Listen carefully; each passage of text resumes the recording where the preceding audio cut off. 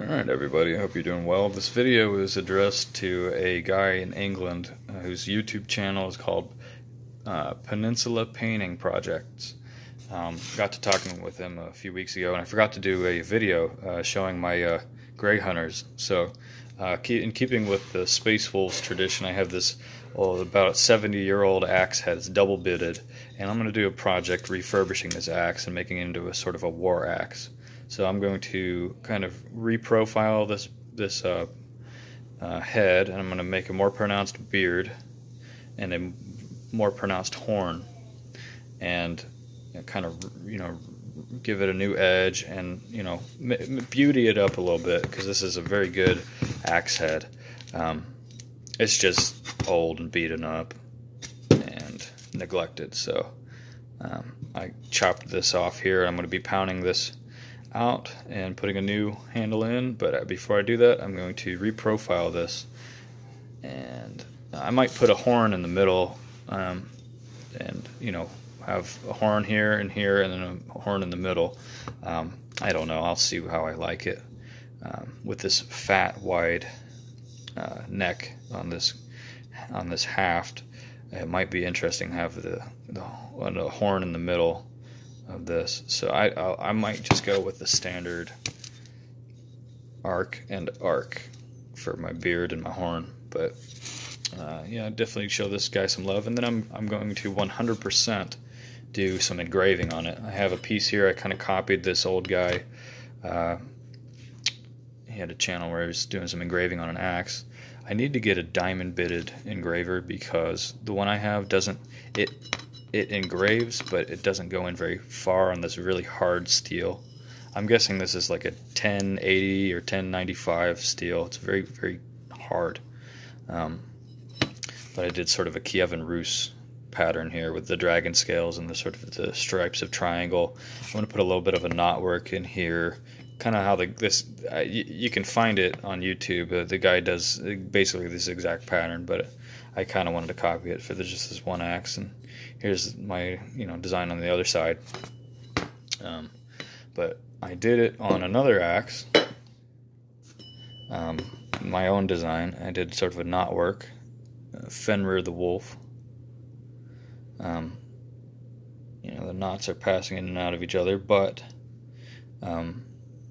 the engraver, this axe is a little bit harder than the other one, and I need to get a diamond bit engraver, because my engraver didn't cut in very far. So when I patinaed this, the engraving just disappeared. You can see I have the two runes, one rune representing the gods and one representing smiting. So you can see it says, God smite, that sort of H-shaped rune there. That's what it'll be called, God smite, and because I want to swing it with the strength of an angry god. On the reverse here, I'm going to have a Norse warrior with a Norman helmet and a sword, stabbing his, basically puncturing the mouth of a serpent with his sword. And have his back end all knotworks and have more runes here. So that's sort of what I'm going to do to this guy right here. Once I reprofile this and lighten this up a whole lot, because this is about a 5-pound axe head. But yeah, so getting into the miniatures. Here's my old painting style I used to do. Starting out with this guy. Let's see if my camera focuses. This is a Gray Hunter, Brian Redmaw's second great company. That's why their mouths are all painted red. It's sort of like a war paint they used to do. He's got a power sword, and red shoulder pads. The gray I use is just a kind of a standard matte gray, and then I go over it with a blue ink to give it sort of a cooler shade. And then I go back over it with the same base matte color, the same base gray color that I used to base coat them, and it gives a nice effect. And I've just used light gray on all the top surfaces. I don't go overdone with the edge highlighting or anything. So yeah, and then I of course give all the gold accents. I don't do any edge highlighting on the gold. I just give it a black ink wash because it's sort of dingy, you know, like artifacts. So, and then for the power sword, I just did kind of a like a really light robin's egg blue and white, and then I washed it with that blue ink, and it kind of gave it a nice translucent color. Yeah,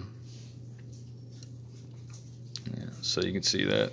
And then I have another gray hunter here. He doesn't have his helmet on. I made his eyes red. Of course, he's got that red paint on his mustache and goatee. There's my hand-painted Bran Red Maws emblem on his shoulder pad. It looks horrible, but, you know, whatever. But you can see I just kind of did sort of a very loose, darker gray matte color, not overly blue, and just very simple colors: whites, golds, reds, and of course the gray color. I made most of my Space Wolves brunettes or black-haired, and only a few of them blonde, because the trope of the red-headed Space Wolf is sort of overplayed. Most Rus or, you know, Slavic or Swedish Vikings weren't necessarily blonde-haired, so I, you know, keeping in the tradition, give them sort of darker hair. There's a guy with his helmet on. I did the Aquila on his chest in red. I thought it would be a cool effect. The two wolf tails over his groin, brown-haired wolf and a black-haired wolf, gray-haired. His combi bolter. Again, keeping everything sort of dingy and muted. And there's that emblem on the shoulder pad. And there's red eye lenses. So, and then here's another gray hunter with his helmet off. Again, brown hair. He's got a bionic eye. There's that emblem.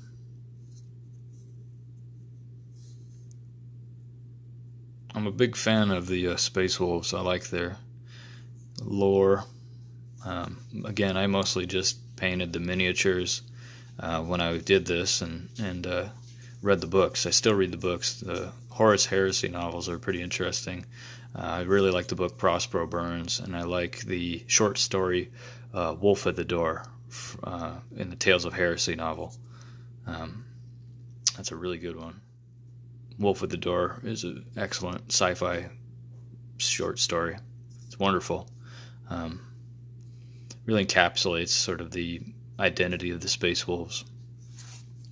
Now, I have some new models that I had just picked up when the Primaris Marines were launched. I wanted to make some Primaris Space Wolves. So here I have a shield guy with a sword and his yelling mohawked face. There, I have yet to paint these guys. I don't have much time to do this stuff, but here's sort of customized Space Wolf guy. I like the Primaris because their legs are actually proportioned to their body. They don't look like they got, you know, twigs for their thighs. You can see there's his power. So this guy usually has a really tall mohawk. I think the tall mohawk head looks really stupid, so I chopped it down to a reasonable length for a mohawk. But I like this head. I like his expression. He's just yelling. And then I gave him a backpack with wolves on it. Nothing simple. He's got a little pistol in his holster. And of course, his storm shield. Really cool. And then I've got this guy with a power fist. Let's see if it focuses. There you go. Power fist. Emblem on his shoulder. He's got a really cool face with a mustache and mutton chops.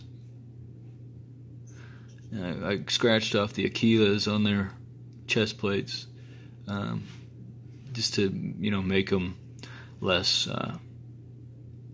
more Space Wolvie. Give him a combi bolter from a Horus Heresy box set. I thought that having side-by-side bolters would be sweet for this guy, and a big wolf pelt shoulder pad. You know, his helmet's on his hip there, and I attached that helmet because I thought it looked cool to have his helmet on the side there.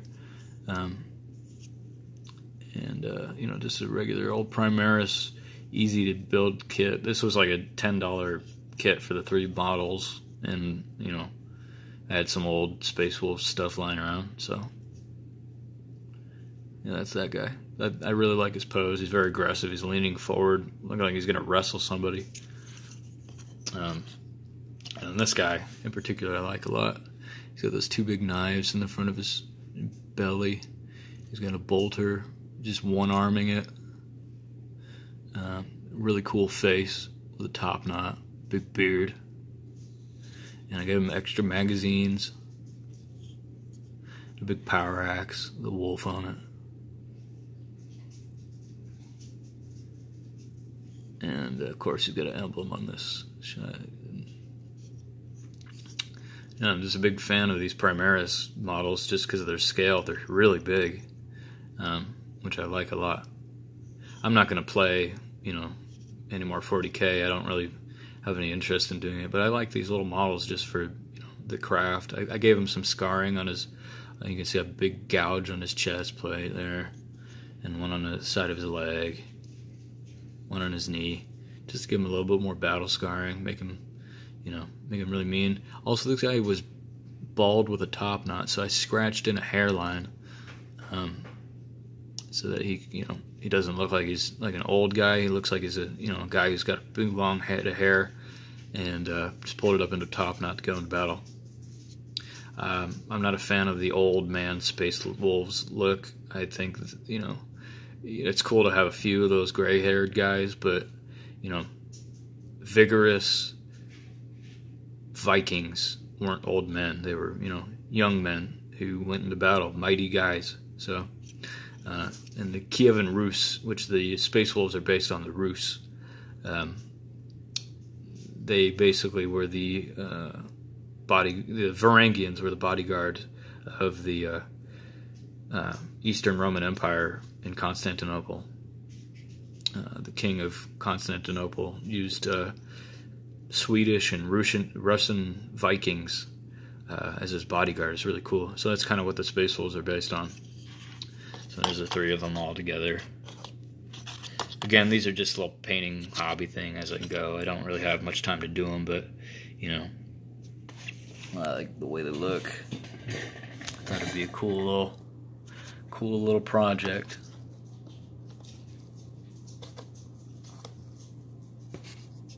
I really like Games Workshop's sculpts. So yeah, that's just a little project. I'm not sure how well these are gonna show up, but I have this old Space Wolves metal miniature from back in the day. This guy's got a really cool beard. He's got like Mark III power armor with the plates and the big plates in the front. I just kind of spruced him up a little bit, gave him extra magazines. He's got rivets all over his body, so I gave him a shoulder pad with rivets all over it. You know, gave him an iron armored forearm and an old, you know, old style bolter. So he's just pointing at somebody. Got this big F-off axe with a spike on the back and a skull. Just a really cool metal miniature. I'm a big fan of the old 2nd edition metal miniatures. Give him this big exhaust pipe backpack. These models are just really cool. He's got these wolf tails hanging off the bottom of his armor. Little pistol in his holster. I'm just a big fan of these. These are just, you know, little things I've collected over the years. I don't plan on doing much with them, but I just have them. I got this guy here who's I don't remember what he is. He's got a big mustache that's braided. He's got these big machetes mounted on his belly. I gave him a power claw. Kind of turned him into a de facto Bjorn the Fell-Handed. I figured Bjorn the Fell-Handed could have a power fist and a power claw. So yeah, just a really cool miniature. He's like shouting the top of his lungs. He's got fangs in there. You probably can't make out the detail, but his little teeth have fangs. It's really cool. Just a really brutal looking dude. And these are like cool little things. As my kids grow up, I'll you know, show them these. We can play with them or paint on them or whatever, you know. I've got a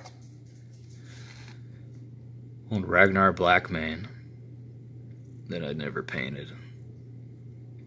I like this guy a lot. Got a big sword, big wolf pelt. I have the backpack over on my shelf. I just didn't bring it over. I'm just a big fan of these old metal miniatures. There's something about having a piece of metal in your hand that's in the shape of a mighty warrior. It's kind of nerdy, but you know, whatever. People have their little trinkets. Especially with these space wolves, you know, superhuman spaceman Vikings. And, you know, old, you know, Rus warriors from back in the, you know, 10th and 11th century. Sent out into the stars to do battle against mankind's enemies. Here's a Ulrich the Slayer that I had. That's an old miniature. Some of these miniatures are from like the, you know, 1992. I have his backpack over on the shelf too. I just never put it on. I love his cloak. Really cool fur. It's just cool to, you know, look at this. Look at these old miniatures I used to goof around with when I was a kid. I just kept them in a box and then, you know, said, hey, I got those things, and I made a little shelf for them and have them up there. Here's a Iron Priest. This guy's got a big claw, like a Dr. Octopus claw that comes out his back over the right hand side. He's got all sorts of details all over his body. These were so cool when I was a kid to, you know, have these in my hand and paint on them and stuff. You know, you can see my, you know, paint on them and make them look deadly. And so, you know, as I, you know, maybe in the future as I paint these guys, you know, I'll paint these guys the same way I did these guys. Just that matte gray with a blue ink wash and a, you know, matte gray highlight, and you know, little light highlights here and there, and you know, make them terrifying, because that's who, you know, that's who the Space Wolves are. They're the Emperor's executioners. They're terrifying. But you know, again, I'll keep everyone updated. I hope you enjoyed that, man. I appreciate you talking with me. I'm going to keep everybody updated on this double-bitted battle axe, because I think it's a really cool opportunity to restore a little piece of history and make it a cool fighting weapon. It'd be, you know, I don't plan to go to war with a double-bitted axe, but you never know. If the world ends, I might just pull this out, get my AK and a double-bitted axe, and fell some commies or some traitors to America. Who knows? Just a cool little project, though. You know, that's my little video on my Space Wolves. Hope everyone has a good rest of their day, and I'll talk to you later.